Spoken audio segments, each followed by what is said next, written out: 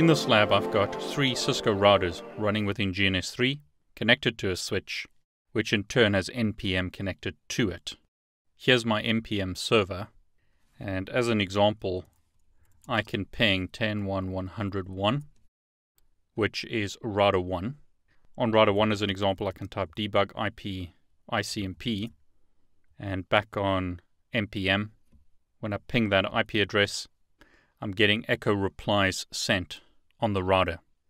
So the router is receiving the ICMP messages from the NPM server. So I'll log in. Under nodes, Cisco, I can see that I have 3 routers currently up. So as an example, router 1 with IP address 10.1.101 is shown as up. And I can see some information about that device. Now in GNS3, I'm going to start capturing on the link from NPM to the switch. I'll capture traffic on the switch interface. What I'd like to point out is notice ICMP messages from NPM. This server has an IP address of 10.1.100.100. That's what we're seeing as the source in the Wireshark capture, so echo, ping request, and then here's a response from the router. So as an example, I could filter for ICMP messages, and what we can see here as an example is ICMP message from NPM to router 2, and router 2 replying. We can also do a search for SNMP. So in this example, we've got an SNMP message from NPM to router 3. Opening that up, we can see it's a data request message. It's trying to get this OID information. Here's a response back from the router. More response information sent back. Notice OID information. So in the background, NPM is requesting information from the routers. In this example, it's querying router 2, and router 2 is responding. Here it's querying router 3, and so forth and so on. That information is then displayed in a nice graphical format on the NPM server. As an example, if I click on router 1, I can see information about this device. I can see that it's up, see its IP address, see other information, including the sys object ID, last boot. I could even click on the telnet link and launch a telnet application to telnet directly to the device. That would require a telnet client enabled on my PC. Scrolling down, I can see as an example that the polling method used for this device is SNMP, and the polling interval is 120 seconds. I can see as an example the interfaces and the state of those interfaces. We can see other information about the device, including that it was rebooted. Let's have a look at router 2. So here's router 2. We can see information about the node, once again that it's up. We can see that it's being polled with SNMP. We can see the interfaces once again, so let's have a look at serial 0/0. In this case, we can see the utilization isn't very high on this interface because no traffic is being sent. And we can see that the interface is up. So here's router 2, interface serial 0/0. That's the interface that we're looking at in NPM. I'll shut this interface down.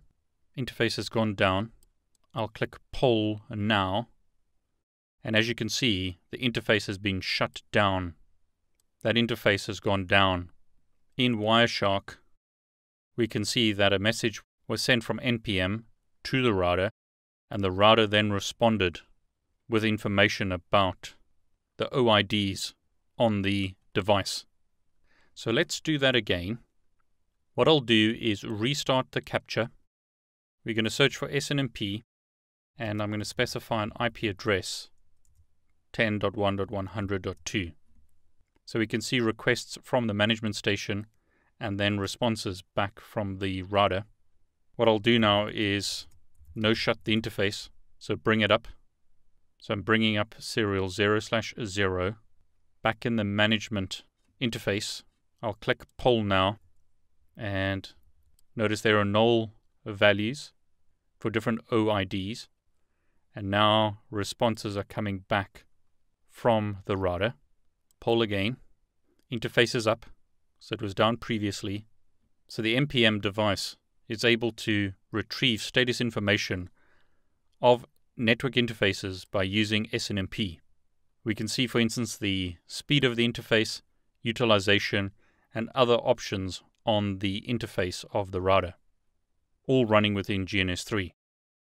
Now, something to point out, in the ICMP message, NPM is inserting data. So the NPM server 10.1.100.100 is sending an echo request, but is including data in the message. NPM does this by default. And one of the reasons for doing this is that some devices between your NMS and the device that you're pinging may block ICMP packets with certain criteria in the data fields. Some firewalls, as an example, may block packets with a zero-size data field. And some firewalls will block packets with large payloads. Some devices even block ICMP packets that are even or odd in size.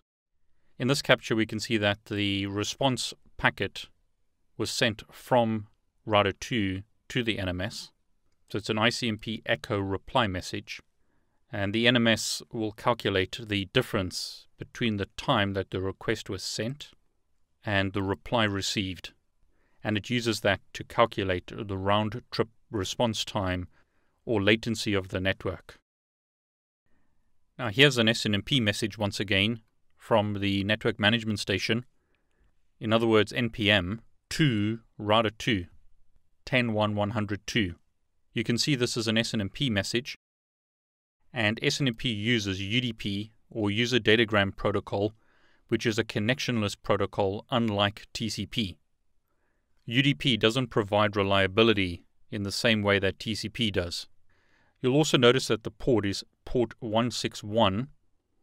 So the network management station is communicating with the router on destination port 161, and the router is replying back from port 161 to the ephemeral or random port number that was chosen by the NMS for this connection.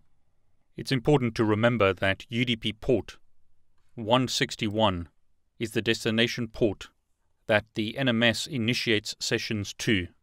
In other words, the NMS, or NPM in this case, is going to be initiating sessions to routers on port 161. You need to ensure that your firewalls or access lists or ACLs permit or allow UDP port 161 from the NMS to the devices that are being monitored, and the reverse traffic also needs to be permitted. You may even want to configure devices to use a non-default port for SNMP. So rather than using the default port of 161, you may choose to use another port number like 10,161. You would configure that on the device, and you would also need to configure that on NPM so it knows which port number to use to connect to that device for monitoring. In both the SNMP GET or SNMP request, as well as the response, you'll see the OID values and MIB information that NPM is getting from the device. So in the request, we can see that the values are null, and in the reply, we can see the actual values for those OIDs. Okay, that concludes this vlog entry. Please let me know if there are any other topics that you'd like discussed as part of the CCNA vlog. If you enjoyed this video, please like it. It means a lot to me if you like the video, and especially if you subscribe to my channel. I wish you all the very best.